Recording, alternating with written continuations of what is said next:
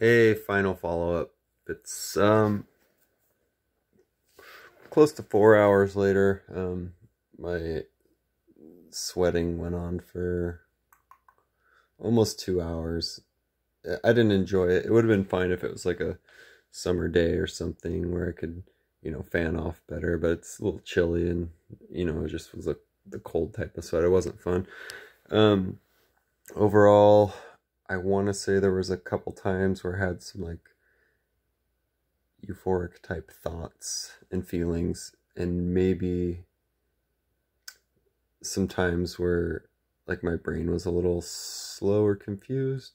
And those are the only reason I mention those things is because they're things that are kind of talked about by others who have experienced it, but they were not that definitive that I could be like, oh yes, oh yes.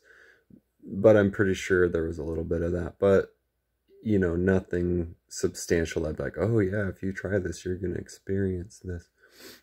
Not so much. The sweating was not very fun, but I wasn't like sick at all.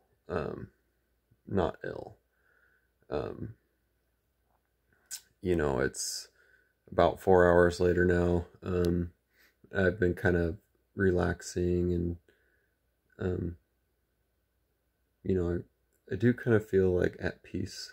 And I think that's not that I don't feel at peace all the time or whatever, but I think that's, it's a very positive feeling. Like I feel good about myself and me, and I feel confident in like the thoughts that I know are good thoughts to think, and that's a positive thing. Um, Knowing that like there's been a lot on my mind lately, I've been kind of burdened down, and so I think that's like a positive um chemical influence, like a good thing. It's not like a drug type positive, just kind of like I'm balanced and like I'm thinking clearly about things that are hard to think clearly about.